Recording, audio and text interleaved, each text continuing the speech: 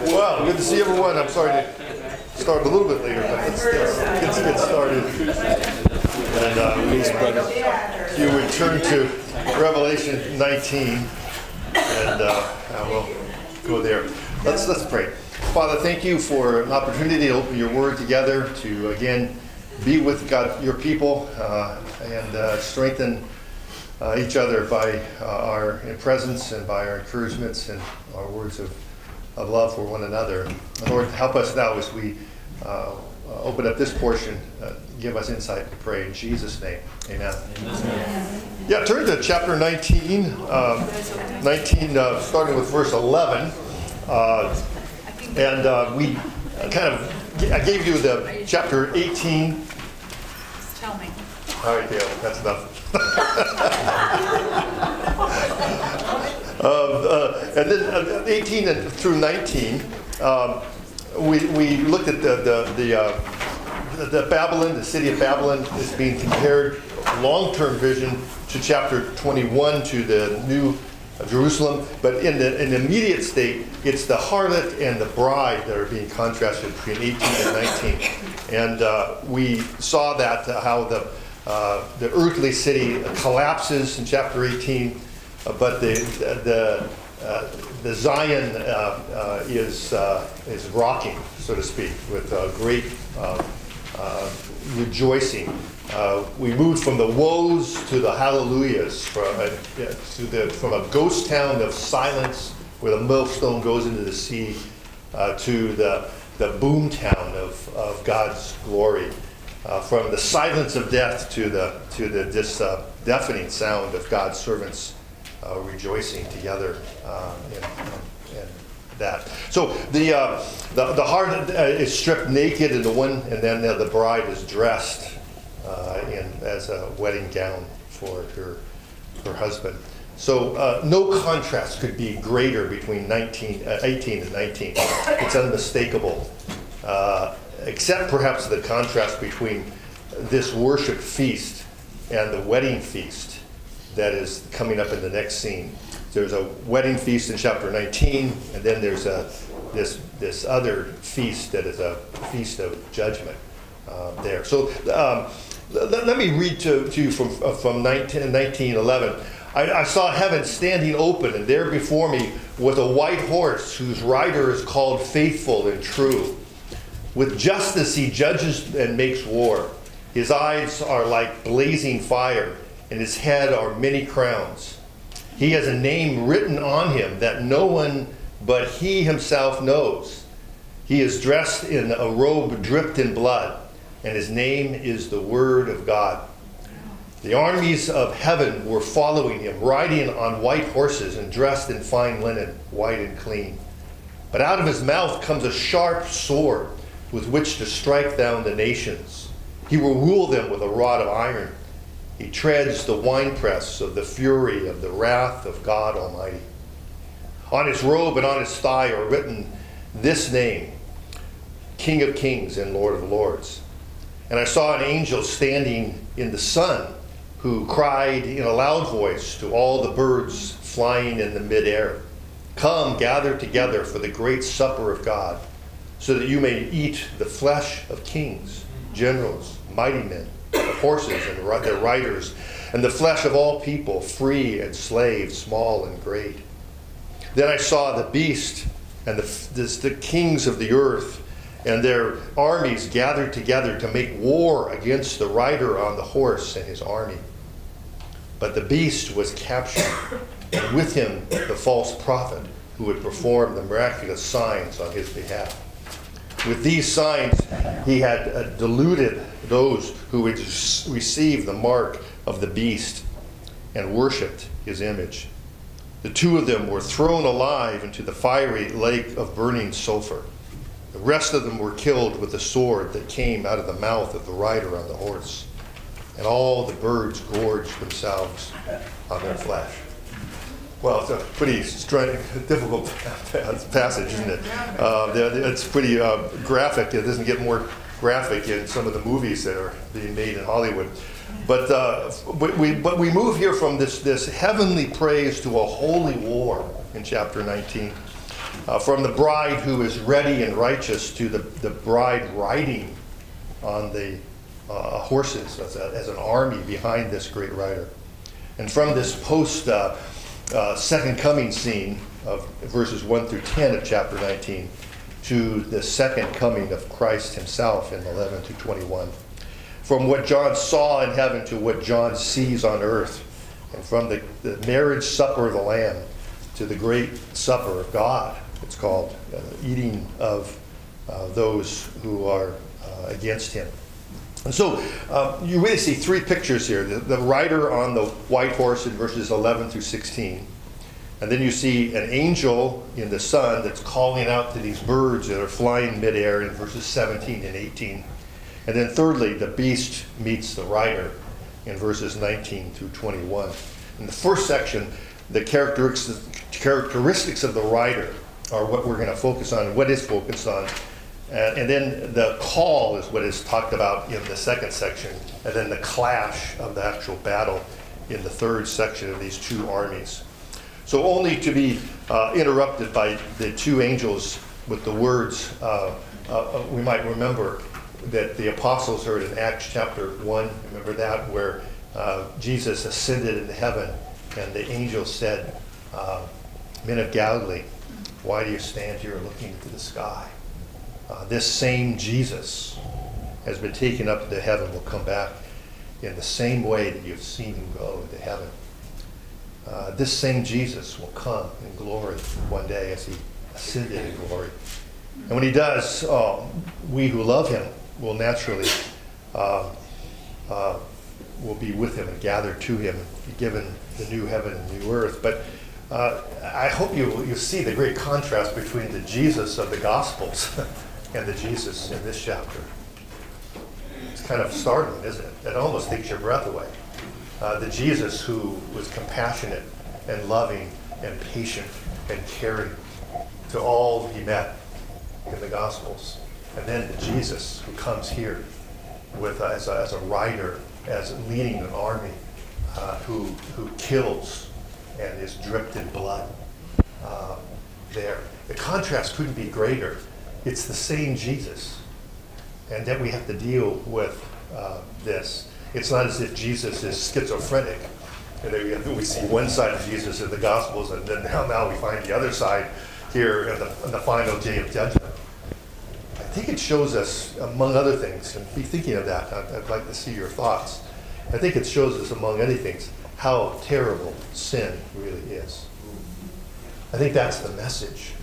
That not how different Jesus is, but how terrible that the one who can be and is so compassionate and loving is also the one who rightly judges sin in the end.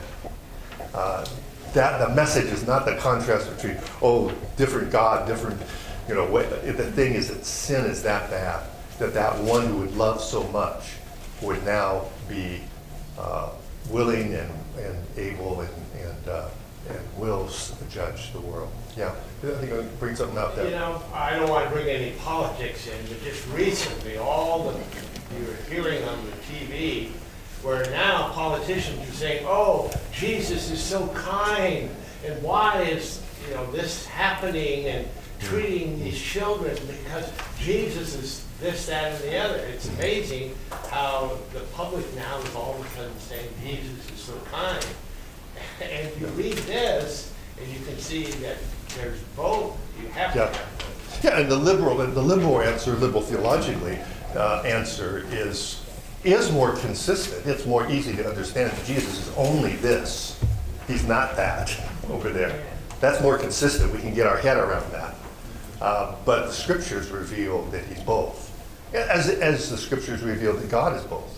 That God is love, and yet God will judge and is holy and righteous.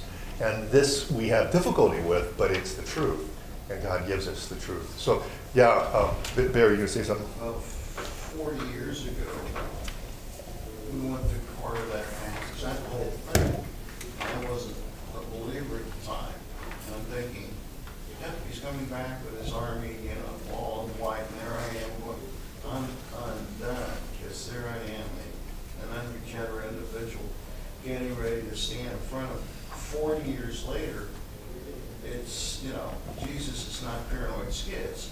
In other words, he's loving and caring that the gospel, but he also warned of future judgment in his parables. Yeah. And now it's coming to pass. It finally And it's comes. like the world's going, wait a minute, something's wrong with this picture. Yeah, it's not another Jesus, it's not a different Jesus, but it's the same Jesus. But the same one that slipped into our world through the back door in Bethlehem now comes through the front door in all judgment. And it will come to a clashing in of the evil that has gone on. This same Jesus is coming. He's coming as the only one who is qualified to put things right again. He will ride to victory and rule in equity. He makes war and he brings justice. And we see that in the Old Testament. The Old Testament God is the God of love. It's not like love started with Jesus. He's the God of love there, compassionate, loving to generations, keeping faithful God to generations, slow to anger. And yet we find that the Lord of the Old Testament is also the Lord, the warrior God, who comes and judges sin. So it's there both in the Old Testament. That's not just in the contrast here. So we would draw a picture which tells us when this would happen. If we were making a picture of the second coming or telling, let's find out all the facts, we'd want to know when, right? That's probably what we all thought. We'd want to know how this all works together. We want to know what the judgment of the wicked will actually be like. But we're given a picture here in Revelation 19, a picture that God describes of the rider and the white horse. This is what God wants us to see. This is the picture he wants us to see.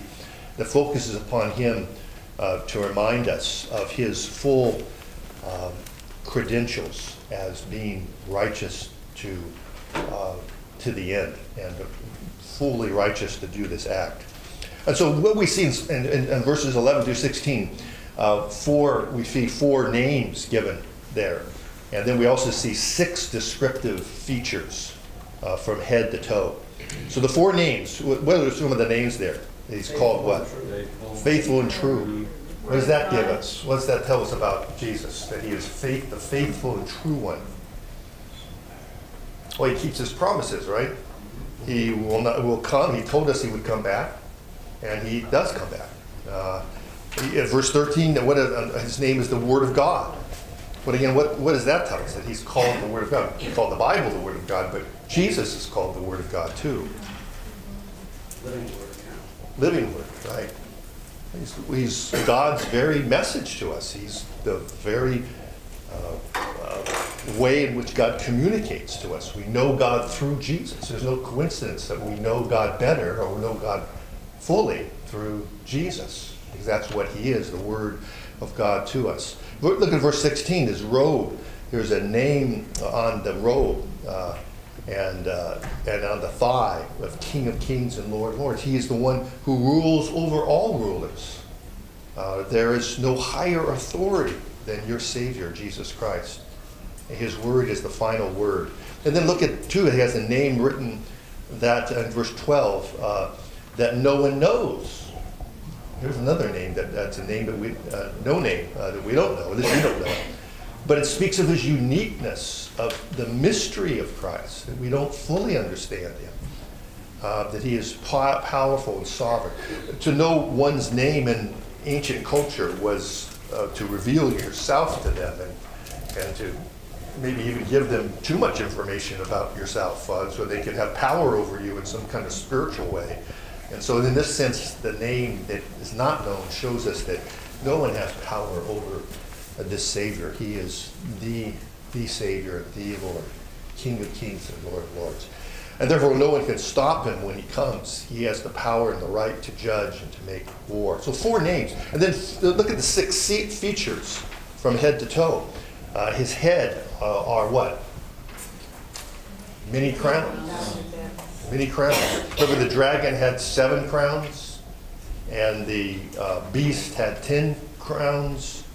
But Jesus has many more than them. He has many crowns.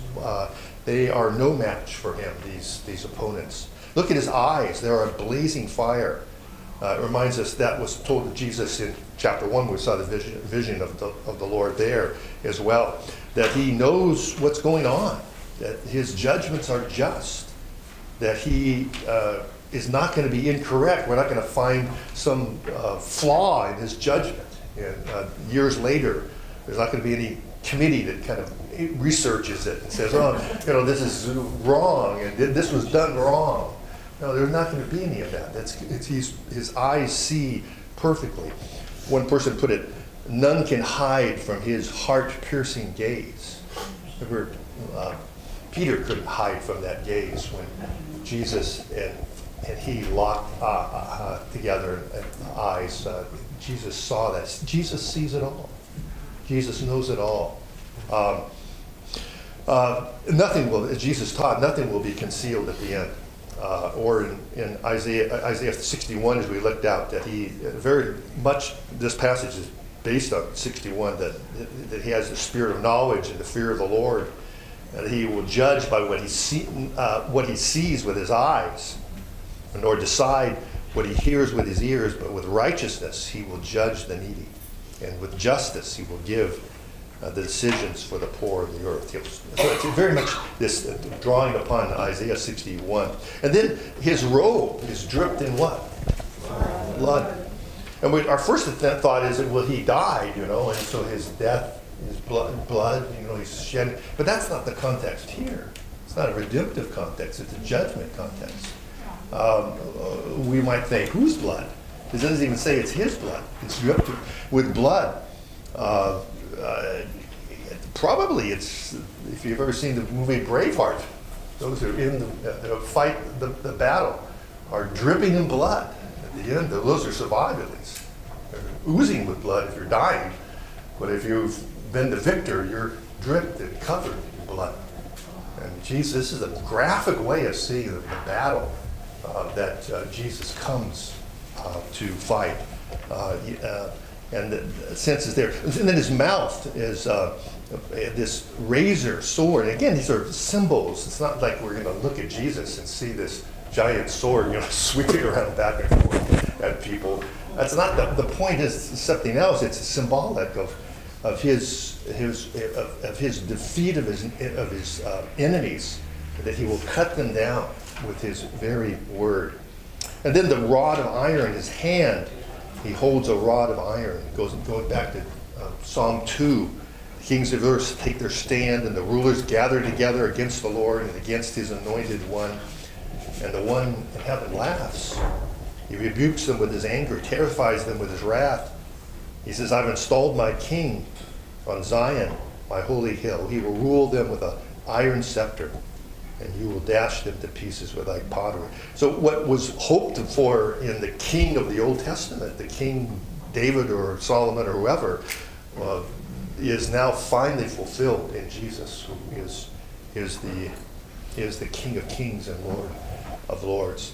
So he has this, and then the sixth feature, his feet. What his feet? His feet are ones that trample down with fury his foes. And he's trampling down the grapes. It's like the image of a wine press and people going through the wine press and stamping, crushing the grapes. The world will be crushed under his justice. And so we ask ourselves, why such grisly images, even revolting images? Well, it will be every bit as bad as these images. And it's meant to assure us, even Christ Church, that we are the ones who will triumph. Remember, the context of this, or the people who are being written to are not people who are fairly well-off Americans that don't have much persecution. Remember, these are people who are on the front lines. These are the people like in China or in other places today where they are being persecuted. And this is a great assurance to them that the judgment will come upon those who hurt their families and do terrible things to them. you may suffer injustice, is what is being said to these people, but the warrior is coming, and he will bring justice. They didn't see that day in the first century, but they will see it. All God's people will see it eventually. And it shows us that all the wrongs, we've been seeing this theme throughout Revelation and throughout the scriptures, all the wrongs will be made right. The wicked will be put down. And evil is not an eternal thing. We tend to get used to evil because we live in it and we participate in it and we receive evil from others. But it's not eternal. It's going to be over. And so part of the answer to the problem of evil, the so-called problem of evil for Christians, is the rider here in the white horse. We would have a real problem if he never came, if he never rode. That would mean that God would be indifferent to evil and would let it go. And he's not going to do that. Eventually it will be over. And this is a picture of that, a very graphic picture of that. And it's a picture of what's said directly in what Paul in 2 Thessalonians 1 says, God is just. He will pay back trouble to those who trouble you and give relief to you who are troubled, and to us as well. This will happen when the Lord Jesus is revealed from heaven in blazing fire with his powerful angels. He will punish those who do not know God and do not obey the gospel of our Lord Jesus Christ.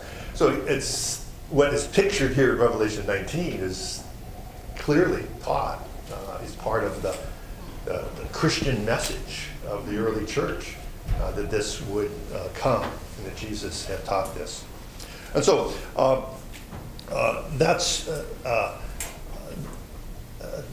we're being told that that's not the God of the Bible, but it is the God of the Bible. If we look here, the world is a provisional place, as one person put it. It's going to pass, as we'll see in even the text this morning and Sunday. Questions you may have? Now in 14, where it talks about armies in heaven, clothed in heaven, white and clean, following him on white horses. Yep. What is that specifically referring to, armies in heaven? Yeah, it could be angels of coming with him, but he says it seems to be the church, though. Yeah. The armies of heaven were following him, riding on the white horses, dressed. They're dressed in fine linen. Well, where do we see fine linen? Back in verse 8. Fine linen, bright and clean, is the bride is dressed in. Yeah, so I think it's not angels. The church is on the earth, right? I mean, it's still going through that warfare, so that's why I was just no, that's a good question. Figure out why it's in heaven and not also with him on the earth as it goes through this warfare. Yeah, part of the answer could be just simply as engineers. We can't interpret Revelation as engineers. Remember, yeah. it's not trying to give us a logical, a play-by-play of how it goes on. But I think even beyond that these ones who come, when we see in 1 Thessalonians chapter 4, where there's a rapture, there is a rapture. We all believe in a rapture. There's a rapture up to the King of Kings and Lord of Lords. And then he comes from the skies to heaven with his people. So we will be with him at the point of the second coming. Yeah. We'll be drawn up to meet him in the air. All those who are struggling on earth will be drawn up to meet him in the air. And then they will come with him as the armies of heaven. So I think it is logical. This one does fit logically. We don't have to. But we'll be with him there. We'll be drawn to him, go out to meet. And even that word rapture, the idea is to come to meet a king outside the city. When a king would come to a city and the people would want to greet him, they would come from the city to meet the king. And then the king would go in with them into their city. And that's kind of the same thought of meeting him in the air, going out to meet him there, and then coming with him in his glory. So I think I thought that same thing, Bruce, and that kind of where are they coming from? But it does make it pretty clear that these armies are, the bride that's dressed in fine linen there. what do we need to know before the second coming comes? Partly we need to know that the Savior that we worship is this Savior who is just and will put everything right. Somehow he'll put everything right in your life. We don't think how that could be. Yeah. How could he do that? But he will put it all right and in his judgment. And so we need to know that. But then we were given a second picture in verses 17 and following. And these get even more graphic. A couple more pictures here. One in 17 and 18, then another picture in 19 through 21. One of a great supper of God, and the other of a war to end all wars. The last battle, if you will. The great last struggle. And both pictures depict really, I think, the same thing. They're just different pictures of it. And they give us several truths in each picture. They're all, first of all, they're gory. It's a gory thing. It's invitation to a gory supper is the first picture, which is in contrast to the wedding supper in verse 9. The wedding supper is the church is invited. Now the great supper, birds, vultures, not little sparrows, but birds that eat flesh, are invited. And in the first one, we eat with Christ and with each other, but in the second one, these vultures eat the flesh of God's foes. The unbeliever is eaten. Now, again, that's not literal that their life and existence and their soul is over. Again, it's a picture of being utterly defeated. A picture of the enemies of God being no more a problem for God's people there. Also, the eating of the flesh, if we go back to the Old Testament, is a sign of being cursed. In Deuteronomy 28:26, God's people told there would be the blessings of the covenant that kept the covenant and the curses of the covenant if they didn't keep the Mosaic covenant. And it says there in verse 25, the Lord will cause you to be defeated before your enemies if you disobey him. You will come at them from one direction, but flee from them in 7 directions. And you will become a thing of horror to all the kingdoms on earth. Your carcasses will be food for all the birds and the air and the beasts of the earth. And there will be no one to frighten them away. So this is the picture drawn from the Old Testament of curse. If you disobey the Lord, you'll be cursed and you'll be eaten by birds. Is the sign of that curse. Yeah. What's the reference there? Deuteronomy 25 and 26. Deuteronomy 28. 25 to 26. 25 and following, yeah. So there it's again, I haven't done a lot of work with you to show you how the images of Revelation draw from the Old Testament. They're just full of allusions to the Old Testament. We can just spend our time, the whole time, just drawing scriptures. But this is one that really helps us see that. Also in Ezekiel 39:4, we see the same thing. This idea, let me read that section. It says, in verse, I guess it's 4, yeah. I will give you the food for all kinds of birds and wild animals, and you will fall in the open field, for I have spoken, declares the Lord. Again, you will be food for birds, is a Old Testament cursing. So we see here the certainty of this triumph. I mean, there can't be more certain triumph than to be eaten. You're gone. That's it. We see the finality of this judgment. Here we see no one is living to fight another day, so to speak. There is no other day. This is the finality to it. Jesus will take no prisoners. It's over there. And then we see the universality of the judgment. Not some, but all will fall on that day. Everyone outside of Christ will be eaten up, the soldiers and civilians, horses and riders, powerful and weak, free and slave, small and great. It's all there. All who have received that mark of the beast, who have willfully taken on the Antichrist stance will be there. That's everyone who's a sinner. Everyone who stands with the beast falls with the beast in the end. And then the second picture, the picture in verses 19 through 21, really depicting, I think, the same thing, the final judgment. The world is depicted as forming battle lines against God. And we think, well, wow, now this is going to be really exciting. We're going to see this battle. You know, battles are interesting to see for at least some of us that like that kind of thing. Now we're going to really see what happens in the strategy and the tactics that are used and whatnot. And we'll see the greatest of all battle scenes. This is the end. But no battle is described at all. Did you notice that? No battle is described at all. A bull-by-bull struggle is not the picture that we see. The beasts don't fight to the death as we would expect them to. They don't fight at all. They merely are immediately captured. And this would make a terrible war picture. You want to spend money. Hollywood want to spend money on it because it's over very quickly. We all go home. You know, that's the picture. But that's the way it's made to be that way.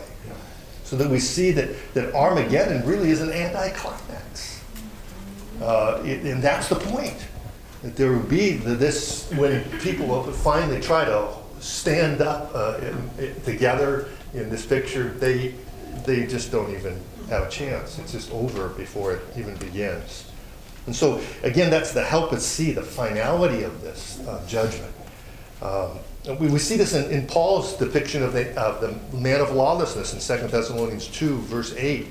And then the lawless one will be revealed, whom the Lord Jesus will overthrow with the breath of his mouth and destroy by the splendor of his coming. It's before even, he's revealed, and then it's depicted, he's gone. It's about as quickly as he's revealed.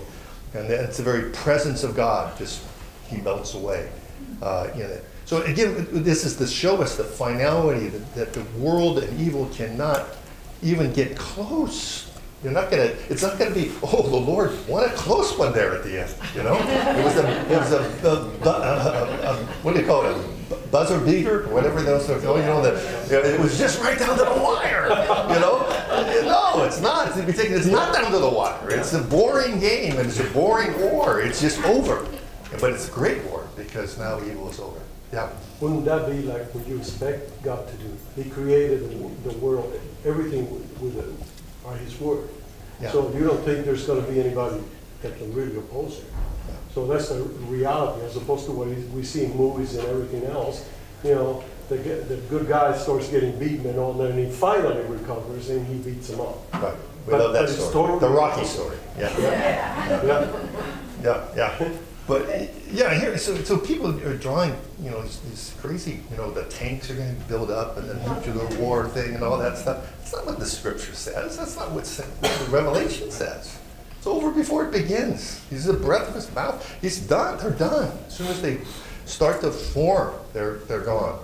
And that's a great picture for us. Really, that there's not going to be a close one. It's going to be a final one from the beginning. So the picture doesn't describe a battle, but it does remind us of the enemy. Look at verse 20. This is what is focused upon. Satan, through his beast, wants people's very souls. And it is all about worship, isn't it? Who are we worshiping? You know, I was thinking about this morning. We sometimes think that you know, we as Christians should have a better way of living. We should show that we have the better marriage or the better mental capacity or the better this. We may not. We're struggling as a sinful people still. But what is really different about us from the world is that our focus now and our worship is to God.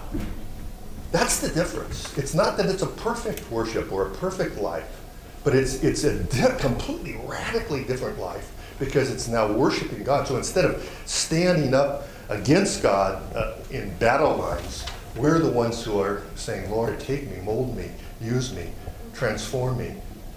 May you be worshipped. May you be glorified in me. That's a radical difference. That's the radical difference.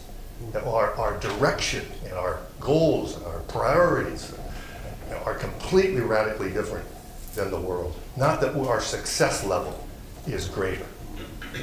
You know, we tend to fall and think our success level should be better. We should have the better marriage. We should have the better life. We should have, you know, No, it's our life is directed in a completely different way and orientation than the world. They are standing up against them. Ultimately, that's what sinners are doing. They're standing in battle lines against the Lord. And that's the difference for the ones who stand in battle lines and those who come with him in glory and are dressed in fine linen. Yeah, very. Woodrow Wilson had that little phrase, the war to end all wars after World War I. Yeah. He was a little off a few years. And also the only truly just war, we had these people saying, Yeah. this war was unjust, that one was just. Yeah, yeah. This is the war that end all wars, and it's the fully just and only true just war that ever really. There's always a mixture in every war, even the best of wars. I mean, it's a sense of, or the most necessary of wars. There's always evil mixed in there, but there will be no evil in this war at all. There, yeah. Come on in. When a just God, he's merciful. These people were deceived. It's not like because they chose, in the first place, to follow these, but they were deceived and tricked. Wouldn't a merciful God be? Good question. That's a good question. Yeah. Repeat that. Yeah. She's saying that that isn't there some mercy for people who are being deceived by the beast? And again, yeah, there's a deception, but I think if you take that deception in the wider context of Scripture, it's a willful deception. Yeah. They want to be deceived. I mean, they are deceived in one sense, but in another sense, they're saying, yeah, I really want to believe this beast, and I really want to go this way, and this is the path of least resistance for me. I want to go that way. And so, yeah, it's not as that they're deceived in the sense that they are innocent. Because then we would be unjust to judge them if they're totally if that means they're innocent. But the wider view of Scripture is that people aren't innocent. That what is it in 2 Thessalonians where it says the God of this age has blinded the eyes of the unbeliever. But Paul goes on right in that same context to talk about the responsibility. So it's not, it is a blindness and it is a deception, but it is there's a contribution of the sinner to that deception and to that blindness that is there. Yeah, good question though. That's excellent. Yeah. On that note, I would, that makes a good point, is we're all born children of wrath. Yeah. And it calls that, unless you've been born again, you're Satan's, offspring. So it's the idea of, that. But also, I look at chapter 19 and, all through the Psalms, David is praying that vengeance is brought upon his enemies and the adversaries of God. Yep. In Isaiah, but even in the New Testament, Paul says in Romans, the Lord will repay. Mm-hmm. And a lot of it is what's he repaying? And this is a perfect illustration of, because he's the King of Kings and the Lord of Lords on the white horse. But he was the King of Kings and Lord of Lords as he went on the cross and took all of the sin and all of the wrath that we deserved. Like we deserve all of this as much as anyone that the Lord didn't choose. And however, we need to see this as Christians, that this is what we deserve. I deserve, and we had our old mountain park burned by the fire. It's gone. It looks like a planetary landscape. But you know what was out there? It's all the dead carcasses and vultures. I mean, it's covered, and they're fat. So when it says, the birds were gorged, I mean, they are the healthiest things we have living around. They fly even over our house because there's so many of them. Yeah. Because there's the only thing that'll eat carrion. And everything else will go by with the birds. But they'll eat the flesh. So I mean, it's just. Yeah, the picture. Yeah, we always get to keep coming back to grace, don't we? It is grace. I mean, there, but by the grace of God go I. My dad, I'll tell you this, I remember this stuff very vividly, and always this stuff with me. you know, I was asking some similar question, and he said about God's judgment, and he told me, he said, I was a kid, I was probably 12 years old or something. He said, you know, we'll stand on that day of judgment when God divides the sheep and the goats, and we'll say, why are we not on the other side of this chasm? And there's no other reason but the grace of God, the love of God, that we are here and not there, and they are there and not here. It all comes back to God's grace. He's been gracious to us, and the necessity of a heart being regenerated by the Spirit of God.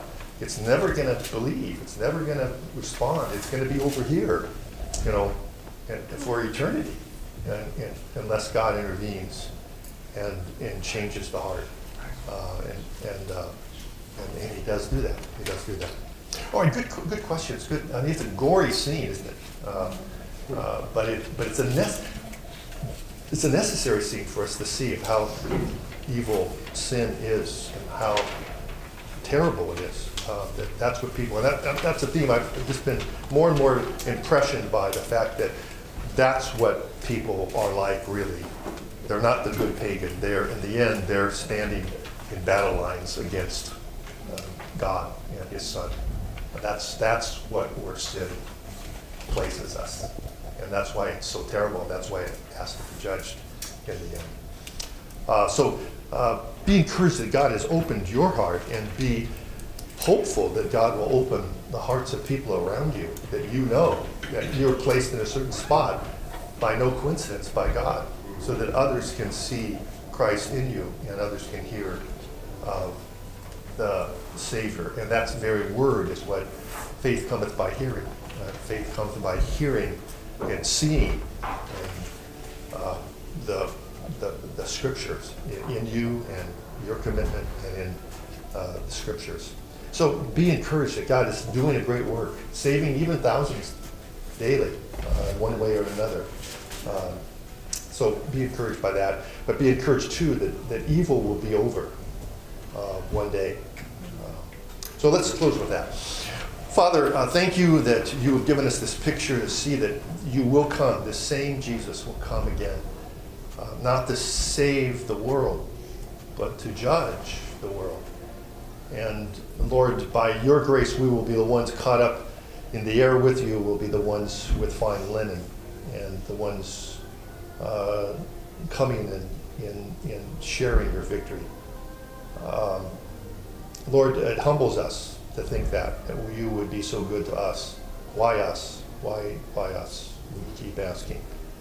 But you have, and now we have to realize what now calling you've given us because of that, and the obligation to serve you. And so help us, Lord, to think of that and how we are to serve you. What is the best way? Lord, use us, we pray. In Jesus' name, amen.